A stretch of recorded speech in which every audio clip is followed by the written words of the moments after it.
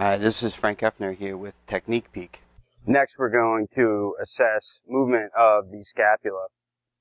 So, we have the patient side lying, and what works really well is to relax the patient's arm over your own, and now I can palpate that medial scapular border, inferior angle, and kind of assess that anterior, posterior tipping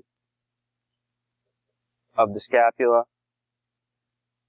upward, downward rotation. I'm kind of gripping on the medial border down by inferior angle. I can feel that upward, downward rotation, palpate the inferior angle, working posterior tilt, anterior tilt, and we find any of the motions are restricted.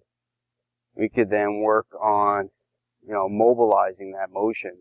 A lot of the ideal motions that we're looking for with upper extremity elevation are posterior tilting of the scapula and upward rotation.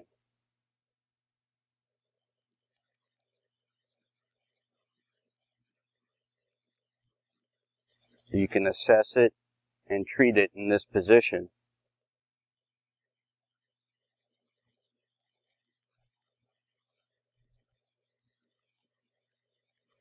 So again, we have that posterior tilt, depressing the inferior angle, and then gripping on the medial border of the scapula, and we can bring it into upward rotation.